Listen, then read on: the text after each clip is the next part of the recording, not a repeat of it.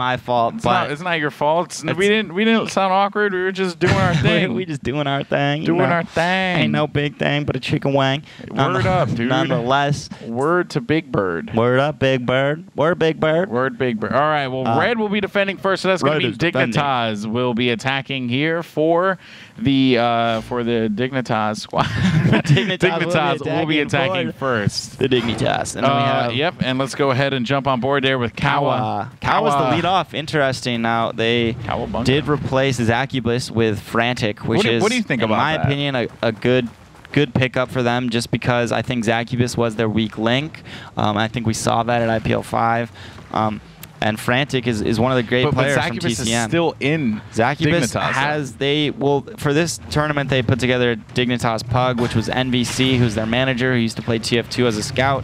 Zacubus, and then one other player that I do not remember his name right now, but nonetheless, I think it was a good pickup for this Dignitas team that we're seeing right here. I think, if I had to take a guess, I believe they're going to win this match. Now, it's not going to be a curse of the sickness or not, but nonetheless, good shot there by Kawa. Another great shot, but he is taken out with 2 rockets. It's going to be 1 armor on 1 rocket, or sorry, on 1 defender right now, but Kawa finishes strong there with a nice shot onto Ezekiel. Now, all those shots were pretty quick, you need quick reaction time, quick little snapshots that he just made there. So very impressive play by Kawa. I think he just proved to us why he's the #1 leadoff attacker for Dignitas now. That's exactly what you want there. Now you're going to see here as Fraskin from the 3 Little Pigs. He's will Korean? Be attacking. Maybe not. Maybe not, but whoa. Nice shot there as Fraskin takes out Kawa. And now Fraskin's going to be making his way over to the left side here, doing a little wall jump, not able to nail anything, trying to go for another wall jump, and the rockets are just whizzing by. He's using it a lot. He's utilizing Beta 2. This is what I want to see, guys. If you play in our upcoming tournaments, in Cygnus' tournament, where I will curse you if I believe you're going to do well or do bad. You will do the opposite. Now, nonetheless, Fraskin is down to 1 armor here, and he's just going to get charged down by Dignitas. So a strong start with Dignitas taking the lead 2-0, and we're going to have Garpy up to bat for the attack. Now, it's interesting they put Frantic on the 3rd attacker, because I always thought Frantic was a very strong player from TCM back when he was on that team with the Luxes and Didix. Yeah. Luxes ended up going to Fnatic, and they actually are already out of this tournament, which is very interesting. They lost to it was Pyrogen. Epsilon. Oh yeah, Epsilon. Pyrogen defeated Millennium, but yeah. Pyrogen defeated. Those are very interesting. I probably gave them the curse just because I thought both those teams were going to win. In my head, I wasn't on the stream when those were being cast, but in my head, I was like, hey guys, Anyway, nonetheless, I got to stop talking about this. I'll be honest. Garpy misses that shot by 49 centimeters. He's going to use the little wall jump there. Just make it look so natural. I like what he's doing here. He's down to 2 armor, though. He's going to get rushed down, and this is not looking good for Garpy. He's only got 12 seconds left. Yeah, he got pinned into the back corner there. That just was not good for him. But yeah, you are right, though. Like, we're going to see how this all pans out for Dignitas. But, the question is, who's the winner and who's the loser in this instance? And based off of the way it is right now, oh, look at that wall jump. Nice. That's cute. That was cute. Very adorable. But yeah, so the winner and the loser of the TCM disbanding, we don't even know where Didix is going yet. Right. And I thought Didix was a really solid player. Oh, yeah, to be honest, I thought TCM was a good team. They were. Period. I think they were just a little frustrated with their IPL 5 results. They just had some bad runs. Yeah, I mean, but that's not to say they didn't do very well. They were in the stronger group, with Planet Express. The winner of the open bracket, which was Fnatic. And Planet Express was feeling hot at that tournament. Oh, yeah, totally. Oh, wow. Nice stuff there by Levu. Levu. Oh, man, I'm butchering his name. I am from France. I'm just going to call him Lee. That was wrong. That was a very offensive thing. Lev. Who knows, man? I'm going to call him Lee. And Lee there is able to actually get that attack round win. Yeah, so it's tied things up now. It's 2-2. Indeed. Lev ends up bringing them back in a strong fashion right there. That was an impressive attacking round. And now we have Frantic here. Let's see their Dignitas colors. Yeah, them Dignitas colors. He's got the Dignitas Nikes on. I believe they are. No, I don't think they are sponsored by Nikes, but they did get all of their players at one LAN event for StarCraft and whatnot. They got them all black and yellow with a little bit of white Nikes. You know, and really? they were all just like suited out with their uniforms and everything with the Nikes. They look so fresh, man. It was crazy. You know, I've always been a big fan of the Dignitas organization. You know, they never really entered into the console space. A nice play there by Frantic, able to make this into 2 attack rounds. Yeah, for sure. Rounds where you can just have great movement. You know, you get the goal capture. It really utilizes the you know, just good movement and awareness of where the rockets are and where the defenders are and whatnot. So it's hard to do that too. But you know, nonetheless, Ezekiel does get spammed down and almost got hit by a second spam rocket right there.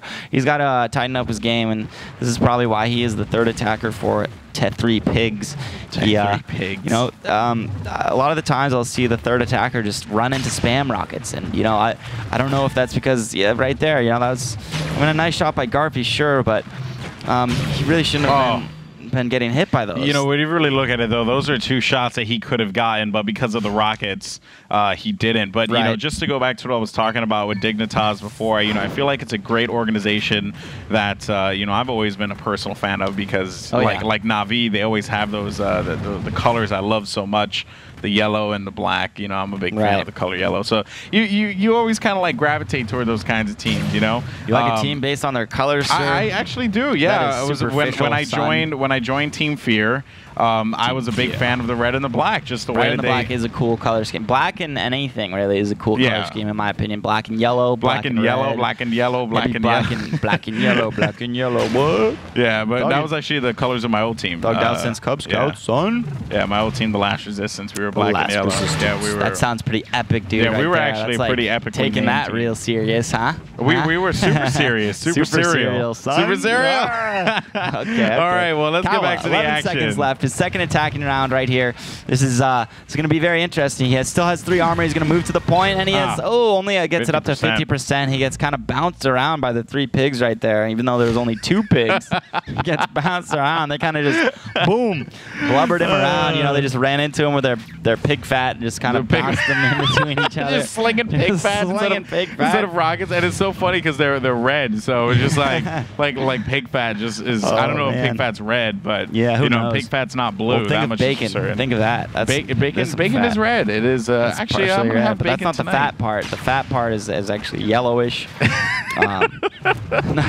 Nonetheless, I don't know where we're going. I don't even know where we're going with this one. Would have taken out, I think, 2 Dignitas players right there, but he ends up only taking out 2 rockets instead. He's down to 2 armor with a nice little shot there onto Frantic. It's going to be 2 armor on 2 defenders right now with 7 seconds until the point is open.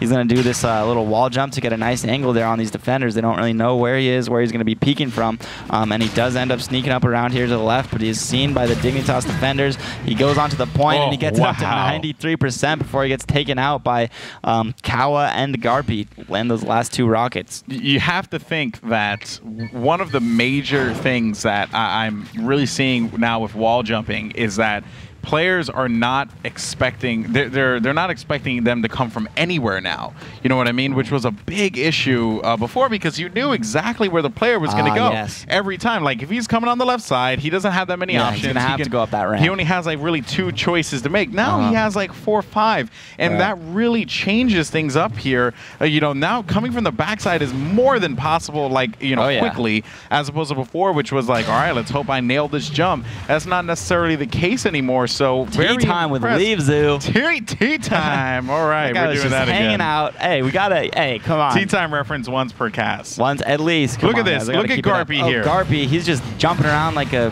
freaking ninja, but he does end up getting taken out there by Fraskin to finish the round. But nonetheless, Dignitas still has a lead right now. It is 5-4, and they are on the defense. So it is 2 attacking rounds for Dignitas. Kawa and Frantic have both landed those against 1 attacking round for the Pigs. And who was that who landed their attacking round? That was actually going to be Lee. Lee attacked the attack round for and now he's pigs. up to bat again. So hopefully he can, bring things back for the 3 pigs. Try to keep them in this first map. Now, if they lose the first map, it's going to be very tough for them to come back, especially against a team as strong as Dignitas, especially with the addition of Frantic. Before it could have been argued that Zacubus was, kind of really a weak link as opposed to, having 3 members that are roughly the same skill skill, but now with Frantic, I think it's going to kind of even things up, and all the players are on a more even playing field. And good shot there by Leibzu to he takes out. Who's that? Garpy. Yeah. It's going to be a one armor now against 2 defenders. Now he does take out Kawa. It's going to be a one-on-one with 8 seconds left here. He's going to go up to the pole. He's going for the cap, but no, he gets hit by Frantic with a nice little little shot around the pole right there. Very good by him. Yeah, for sure. And, you know, we're seeing actually some of Shootmania's best logging in to watch this game. As you saw on the bottom, Carnage and Flamehopper did join the game to watch, so this is pretty cool. American talent right there. A lot of spectating going on in this server. There's actually, I think, 2 or 3 more people in here. That's something you could do in Shootmania. You know, while tournament's going on, watch the game. If you find out where the server is, you can just watch the game and, you know, see it from the spectator view. You can't actually join the game or mess around with the game, but you can just spectate, which is a very cool feature. Nothing too crazy, but Frantic's getting hit here by these long-range rockets, and it's not good for him. It's just not good. You can't be getting hit by those those rockets that are easy to dodge, and there again, he kind of just ran into it. But that's not to take anything away from the 3 pigs right there. They had some nice spam and some good long range rockets right there. To give them the round. Frisco in the chat had mentioned that the rockets are maybe slightly faster. Yeah, and I haven't gotten an actual confirmation yet. Oh no. Oh.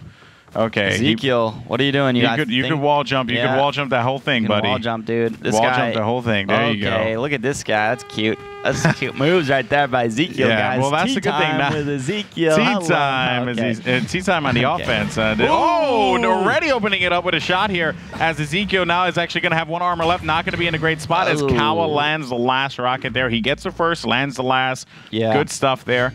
And that was a pretty dangerous there, and you can see Ezekiel just laughing at himself as that was on stream. Lamau. Yes, that was on stream, sir. You were stuck in there, could not get out of there for quite some time. All right, taking a look at the overhead here, by the way, you can see the 3 defenders perching up over on top of the hill here. Perching up like 3 little piglets would perch. 3 little piglets using the bricks to their advantage. Piglets perching on the perch. And here we go, Kawa on the attack now. 9-centimeter miss right there by Kawa. Yeah, it's actually going to be an interesting round. Yeah, that's hard to deal with right there. And on a 5-centimeter miss right there. So 2 very close shots by Kawa. His time is kind of running out. He's got 10 seconds left before the point opens. 7 seconds now. He still hasn't gotten hit or hit anyone. So, you know, it is still good for the defenders. They're just burning out the time. But he is going to go to the point, and he gets a little bit of capture on it. He gets it up to 26, but he does get taken out by Ezekiel with the last 2 shots right there. Yeah, it just wasn't enough there. Good try, though, by Kawa. And now on the attack, we will see Fraskin here. Yeah. The Oinkers need to make something happen here. The Oinkers do. They do. Now, taking a look at the defensive position for Dignitas now, lots of rotation going on, as it seemed like Frantic was a little bit more comfortable with his, pre-rockets here going to the mid. And now Kawa taking some shots here from Fraskin, as Fraskin's going to go for the challenge. You can see Garpy trying to put the shots over there, over by the jumper. And now the pressure is going to be on Kawa, as Kawa does, Garpy, is going to be able to take him out. 1 armor left there for Fraskin, and Fraskin just needs to find something here. Kawa playing the elbow so well, and Fraskin's waiting for him to make a mistake, but I do not think that he is going to be waiting for a long time for that one to happen, as Fraskin's going to rotate around here and gets pegged by a rocket from Frantic from the distance. Yeah, that was a long That was a fadeaway. That was like a fadeaway jumper from like half court. Now Garpy can end the game here. Yeah, Garpy. Now this is a great position here for Blue, aka Dignitas. They, they're up and attacking around. Garpy is a great attacker.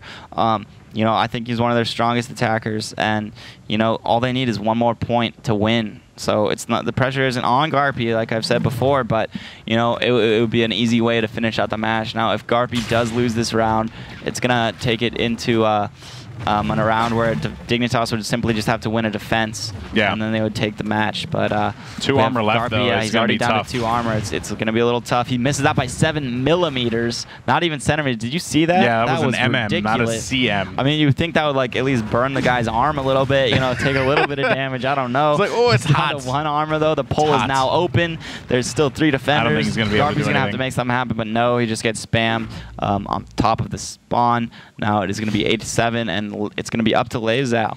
Let's see what Lee could do here. If he's able to close this, or not close it, but tie it up, that will be big. He was a successful attacker for his team beforehand, and he's trying to go for those fancy jumps as well, but he has not practiced it enough.